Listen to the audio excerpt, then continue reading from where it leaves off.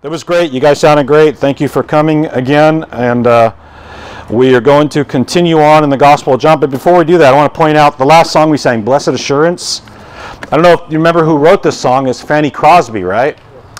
And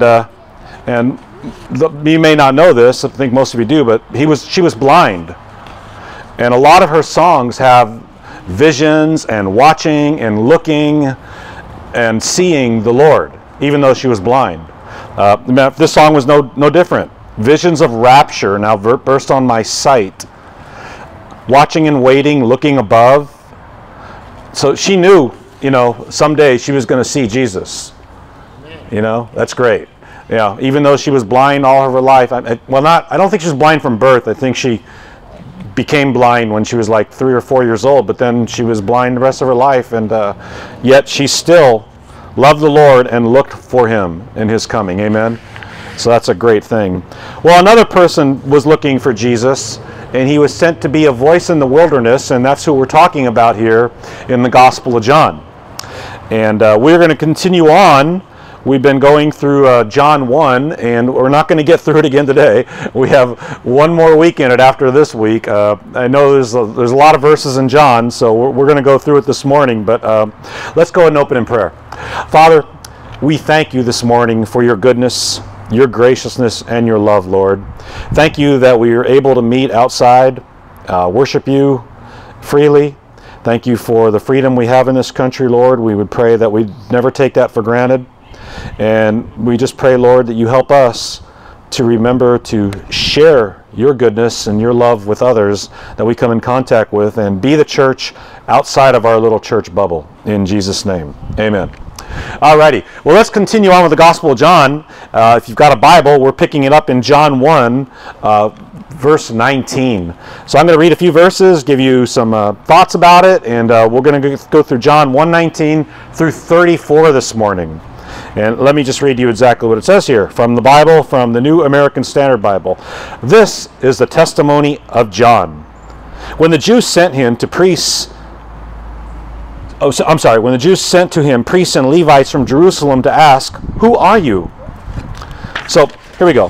Why is this committee sent from the Pharisees to investigate John the Baptist?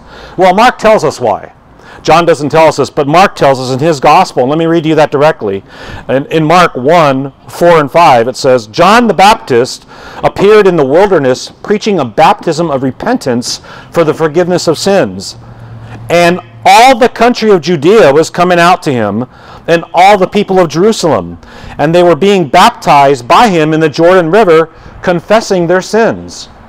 Now John, the gospel writer of John, does not tell us why they were coming out to him. But Mark gives it away here. See, the Pharisees were jealous of anyone who stole their thunder, right? The Pharisees were the religious leaders of the day. Everyone was supposed to come to them to be able to speak to God. They were the authorities. But here this young upstart shows up, John, on their turf, and he has the audacity to claim that God wants repentance from everyone. They didn't like that at all. I don't believe that the committee, did not believe personally that the committee was interested in anything John had to say, except maybe to trap him by his testimony. I actually believe that they were secretly hoping John would proclaim that he was the Messiah, and that they could trap him with his words, just like later on they tried to trip up and trap Jesus, right? And we will get to that later on as we go through the Gospel of John. But listen to what John says in John 1:20. He says, "And he confessed and did not deny, but confessed, 'I am not the Christ.' They asked him then, 'Are you Elijah?' And he said, 'I am not.' 'Are you the prophet?' And he answered, 'No.' Then they said to him, verse 22, 'Who are you, so that we may give an answer to those who sent us? What do you have to say about yourself?'" See, they couldn't just go back to the committee with a bunch of no's, right? With no response. See, even after John denied being the Christ, they still pressed him for a detailed answer. Now, I'm not sure that the folks who came to John and asked him these questions were that really concerned with him. I believe that it was the Pharisees. Oh, and we find out it was the Pharisees in the next couple verses, right? That were sent to John. They were not going to be happy until they had something on which to convict John with their religious laws. Because again, John was stealing their thunder, right? The Pharisees were the ones that were in charge. They were the religious leaders. They were the experts of the law. They were the ones that the people were supposed to go to and find out what it means to have a relationship with God. And they could only have the relationship with God through the Pharisees. They missed it badly, didn't they, right? Well, again, look how they kept pressing John, right? I'm pretty sure the Pharisees told the committee, don't come back and report to us till you get the answer we're looking for. Anybody ever had an argument with somebody and you give your reason for the argument and somebody says, well, no, but what about this? What about this? And they really just didn't want to hear what you had to say, right? They had their own mind made up and they were just hoping to convince you rather than have a dialogue back and forth with each other. Well, I think that's what was going on here then. So they asked him more questions. I also think the committee may have been a bit confused. John, if you remember from Luke's gospel, is the son of Zacharias, a Levite. So John was a Levite and should have been serving in the temple. That's what the Levites did. But God had bigger things planned for John, amen? Okay, John's ministry was to prepare everyone for the grand entrance of his cousin, Jesus. He could not do that by just serving in the temple. He had to get out of the church building to tell people about God, about the baptism of repentance, and proclaim the way of the Lord. Listen to what he says here in John 1:23. He said, I am a voice of one crying in the wilderness, make straight the path of the Lord, as Isaiah the prophet has said. Crying in the wilderness. How about us? Yes, I know we meet in a church setting every week. Sometimes we're in the building. Right now we're outside, and it's a really nice cool breeze today, isn't it? It's beautiful today. God has really blessed us, right? But, and yes, the buildings and the church and the staff of the church help the community by being a presence here. I don't doubt that at all. But think and act on what we could do differently outside of our little church bubble. Right? What can we do to call people to repentance and receive forgiveness through Jesus? Just be a good witness, right? Let people know your story, that you believe in Christ because it's true. And because he's done some amazing things in your life. And now, it's not an experiential conversion. Everybody has an experience. Hindus, Buddhists, everybody has some kind of experience. But we have the truth, grounded in history in the Bible, right? The Bible says it's the New Testament. A testament is an eyewitness. These are actual events that happened, right? So what is God calling you to do to be a voice in his wilderness? And I don't mean the desert. There's plenty of spiritual desert in the city. Amen? Right? The city is a wilderness, and people around are all lost in sin. The wilderness of sin. And I'm going to go off script here a little bit. There's one such example just down the street that just opened up. It's called Planned Parenthood. They opened a building just down the street from us, and people are actually rejoicing that Planned Parenthood is now here to provide medical services. Unfortunately, one of the biggest money-maker services that they offer is abortion. Okay, you'll have people say, oh, well, just abortion is just a little part of what they do, but it's not true. It's a big part of what they do. It's the main thing that they do. But I think what we need to do is, instead of standing out there with picket signs and making people uncomfortable and yelling at us, which is, I've seen that happen, we need to pray for the scared young women who go to visit this facility looking for answers, right? Right? We need to pray that they're convinced and that they shouldn't terminate their pregnancies, and there is a better option for them. There's a lot of people that are looking to adopt. I know the women are scared. I get that. But abortion is not the answer. It's stealing the life of someone, right? Now, of course, there's other evils in the world. But we all need to be a John the Baptist and call out evil when we see it, regardless of what it will cost us. Look, John the Baptist was so convinced of God calling him out to call out sin and evil that it cost him his earthly life. When he called out Herod for marrying his brother's wife. Do you remember that? We'll get to that later on in the Gospel of John. Well, actually, I'm not sure if John covers it, but I'm sure I'll get back to it, okay? There are, of course, but let's go back to the scripture, though, right? All right.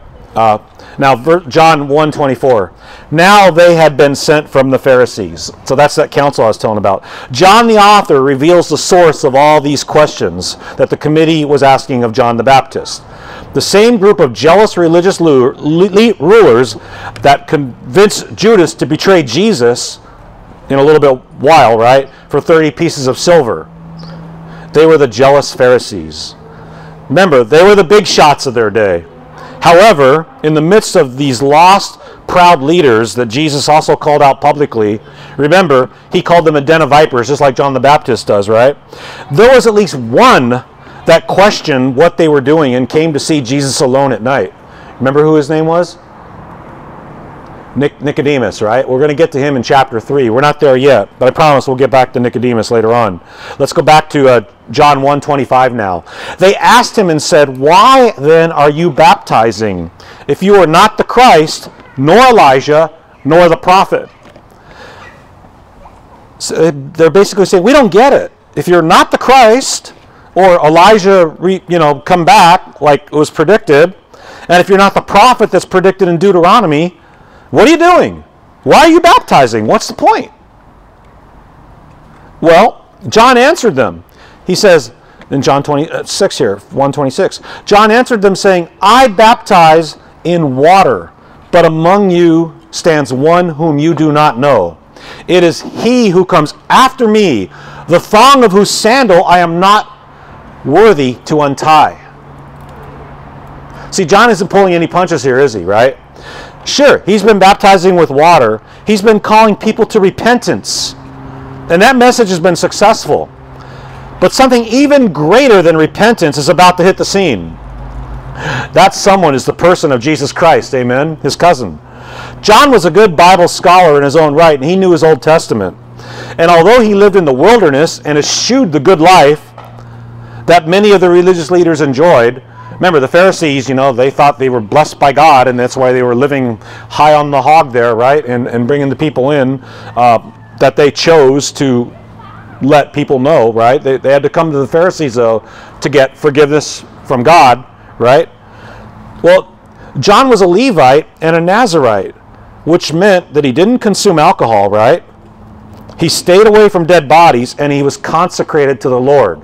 Do you remember that? In Luke, when the angel Gabriel appears to Zacharias and said he will be a Nazirite, he will not drink alcohol, can't touch dead bodies, and he is consecrated to the Lord. Amen? Well, John knew that every good deed he did on his own in God's eyes was like a filthy rag. Isaiah 64:6 says, "For all of us have become like one who is unclean, and all of our righteous deeds are like a filthy garment." Amen? Right? And although John could not take away the sin of the world, he was called to confess who the Christ was, what his role would be, that is Jesus' role, what his role would be, that is John the Baptist's role, and prepare the folks with the baptism of repentance. Now, just dunking someone underwater doesn't automatically make them sorry for their sins, right? That's not what it does, right? The baptism that John did was a public display for anyone who wanted to confess that he had fallen woefully short of perfection and was genuinely sorry for the offenses that they committed against God. As David says in Psalm 51:4, some of you may know this already, "Against you, you only, I have sinned and done what is evil in your sight, so that you are justified when you speak and blameless when you judge." You see, John was using baptism as a public display that people needed to repent. And apparently, although he was calling out sin and inviting folks to share it publicly by confessing that they were sinners, the people still came to him. You would think calling out sin wouldn't be a very popular message, right? But the Bible tells us that all of Judea came to him, right? And all of Jerusalem, right? The Holy Spirit was doing a mighty work in John the Baptist, amen? Folks were coming to the Jordan and confessing their sins and wanting to get right with God without going through the Pharisees, and that's what they didn't like. And when you think about it, it wasn't a very popular thing, again, to be telling people that they were sinners. As a matter of fact, it's not popular today. All right? Our job, though, is we got to let people realize that they have sinned by their own admission. We don't judge them. That's up to God, right? Let's remember that. We're not judging people. God is the ultimate judge. Our job as Christians is to bring folks to the cross of Christ after they have realized that they need Him. We don't judge people, again, I'm going to repeat that, but we show them that by their own convictions, they have violated the law of God and need to get right with God. Amen? But no one will ever be saved if they do not think they need the eternal grace of God and the gift of His Son, Jesus Christ, and the sacrifice that He made for us on the cross. It's been said, and it's a true statement here, that Jesus can only restore a heart if the heart is broken. If the heart is stony, that is, if someone doesn't believe that they need a Savior because they have hardened their heart to the ways of God and His laws, then they will treat God's grace cheaply. And God does not have cheap grace, right? What did God's grace cost? The death of His Son, right? The most precious thing in the universe, right? Remember what happened when Jesus spoke to the rich young ruler?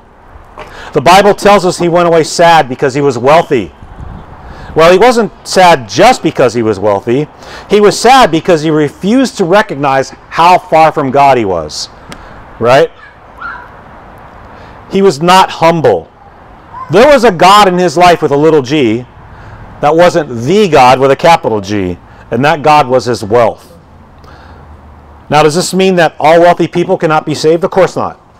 Don't get that thought at all. But if the wealth that someone has, or their career, or their station in life, or anything else has taken the place of God, then they are in trouble, right? They need to put God first. Jesus didn't go running after the rich young ruler and saying, wait, come back to me. No, Jesus, again, only revealed Himself to those that were broken, that knew they needed a Savior, right? He doesn't roll that way, right? The Bible clearly tells us in Revelation that He stands at the door and knocks. Revelation 3:20. Behold, I stand at the door and knock. If anyone hears my voice and opens the door, I will come into him and will dine with him, and he with me. Jesus doesn't break down the door. He's not an intruder, right? He waits for you to open the door and invite Him in. And you can only invite Him in if you recognize how far away from the perfection of God that you are. And again, it doesn't matter who you are, where you were born, who your parents were. Franklin Graham had to come to the Lord Jesus Christ on his own. Not because Billy and Ruth were Christians. Okay, that's not what saved him. What saved Franklin Graham was his own admission that he needed Jesus. What saves everyone is their own admission that they need the Lord, right? The Bible tells us very clearly in Romans 3:23, all have sinned and fallen short of the glory of God. And so people need to recognize that. Let's go back to John 1:28 now. These things took place in Bethany beyond the Jordan where John was baptizing. This little town of Bethany, not Bethlehem, but Bethany, will play an important role in the ministry of Jesus. So stay tuned for that, all right? I promise we will be back in Bethany with Christ several times before we finish this great gospel. But let's go back to John 1:29 now. The next day he saw Jesus coming to him and said, Behold, the Lamb of God, who takes away the sin of the world. This is he on behalf of whom I said, After me comes a man who is a higher rank than I, for he existed before me. I did not recognize him, but so that he might be manifested to Israel, I came baptizing in water. All right, now I'm going to take a little aside from my own notes here, and I'm going to quote J. Vernon McGee directly about these last three verses because I think this is very powerful. John marks him out here. He is the Savior. He is not only the Messiah, he is also the Savior. He is a very great Savior, for he is the Lamb of God. He is the complete Savior because he takes away sin. He is the Almighty Savior because he takes away the sin of the world. He is the perpetual Savior because he takes away, present tense, anyone can come to him at any time. Amen? Here we find the fulfillment of the answer that Abraham had given to Isaac those many years ago. Isaac had said, "Behold, the fire and the wood, but where is the lamb for the burnt offering?" And Abraham said, "My son, God will provide a lamb for the burnt offering himself." John tells us that Jesus is the Lamb of God. This proves that Cain was wrong and Abel was right. Abel brought a little lamb. All the lambs that were slain on Jewish altars down through the ages now find their fulfillment in him, Jesus Christ. And John marks him out. "Behold, the Lamb of God, which taketh away the sin of the world." Amen. Back to John 1, 32-34. John testified, saying, "I have seen the Spirit descending as a dove out of heaven and remained upon him. I did not recognize him, but he who sent me to baptize in water said to me, He upon whom you see the Spirit descending and remaining on him, this is the one who baptizes in the Holy Spirit." Here we see the three parts of the Trinity, the Father, the Son, and the Holy Spirit, all right? Now we know from the other three Gospels that Jesus did get baptized. We also know that John didn't want to baptize Jesus. Okay? When Jesus came to be baptized, John said, "You should be baptizing me. I shouldn't be baptizing you." But Jesus told John to baptize him to show his obedience to the Father as an example to us. All right? So John did. And as soon as Jesus was baptized, the Father's voice came from heaven approving what Jesus did. And the Holy Spirit descended on him in a physical body that took the shape of a dove. Man, that must have been a sight, right? The people that were there and saw that. I mean, you imagine the heavens breaking open, a voice coming from, not thunder, not, but an actual voice that they could hear in their own language coming from heavens. Would that freak you out? No? Yes. Is it just me? I'd be freaked out? Yeah, right? Well, that's what happened. John saw that, and he says in verse 34, "I myself have seen and testified that this is the Son of God." So for the final verse of today, we have John's confession of the one of who Christ is. For he saw for himself what happened when he baptized Jesus. If he had any doubt, the Father confirmed that Jesus was who John thought he was when he sent his voice from heaven and the Holy Spirit alighted on him as a dove. So as we wrap up today's message, ask yourself these questions.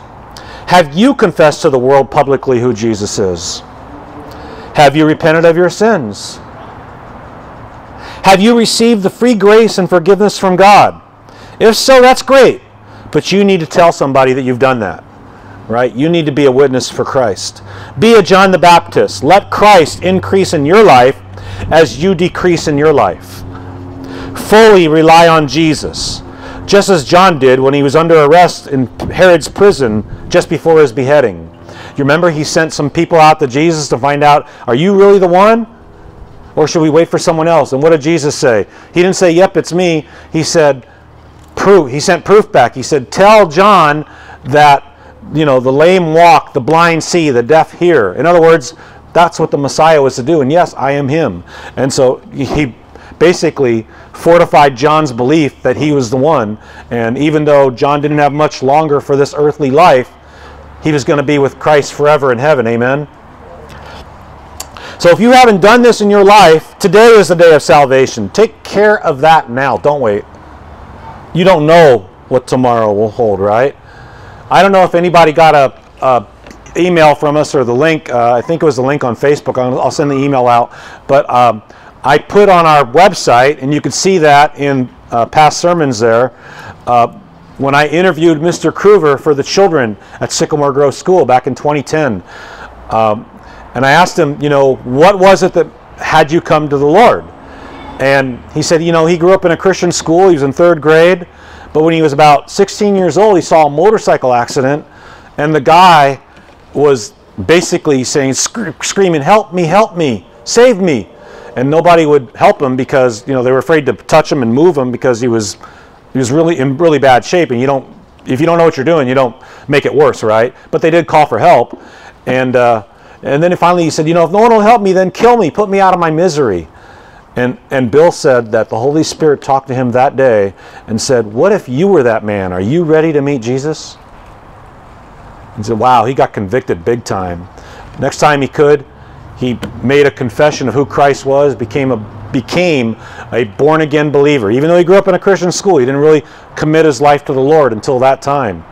You don't know what tomorrow holds for you, ladies and gentlemen.